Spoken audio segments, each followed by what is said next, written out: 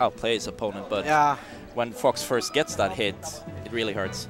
Yeah, that's the only positive thing is the space. Yeah, and right now Pokemon, speaking of space, there's a lot here, but PChips starts this game off really strong, adding 50% to Taka right now. And Taka only getting a few nairs in, and really that's not enough. Ow! Ow, ow, ow. Extremely solid stock from PChips right there. Taka really needs to get a grab and just a huge conversion or something. So up until now in this set, just PChips has been getting a lot more damage out of his combos overall, and he's just winning neutral over. Now he's just steamrolling Taka for these first 2 stocks. Yeah. Looks really hard for Taka to come back from this. He really just hasn't been able to start anything. Nice up tilt to up air. And he's only added 25%. This is looking extremely dominant for PChips right now. But the get up attack. It's the best move in the game, dude. Get up attack. It's crazy. That's like the worst feeling when you get gimped by a get up attack and you can't recover because you wasted your jump or whatever. Yeah.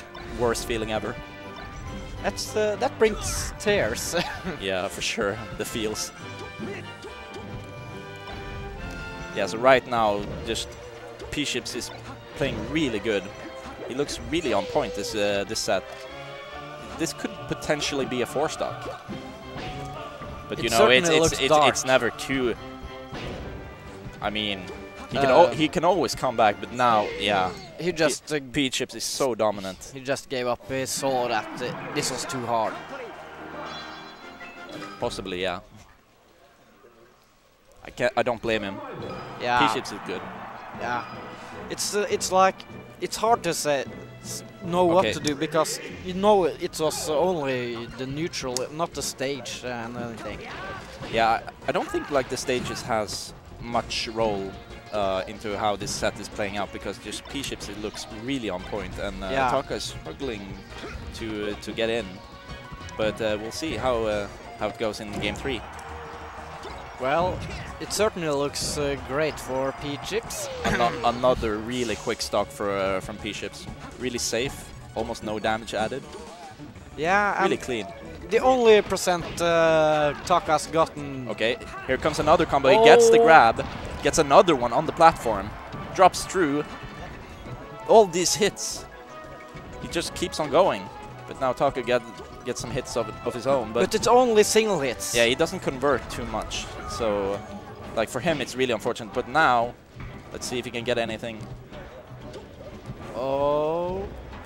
He gets caught by the up tilt. The up tilt is so good. And leads into a lot of damage right now. Ready for the get up attack. He doesn't get the roll. He gets put off stage. Wave shines, 2 up smash. Of course. The specialty for the Foxes. Yeah, unfortunately for Falcon, that's one of the things that Fox can do. And there's a lot of things that Fox can do. Yeah, that's just one of the few good things.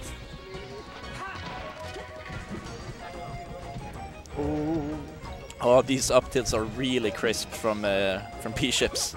PChips is just... But stomp to knee. I mean, it's a start of a comeback. It still looks rough, but if he gets a few more of those, it's possible. Only a nair. He gets stuck in his shield. Like, it doesn't look like the tech skill is really on point, but...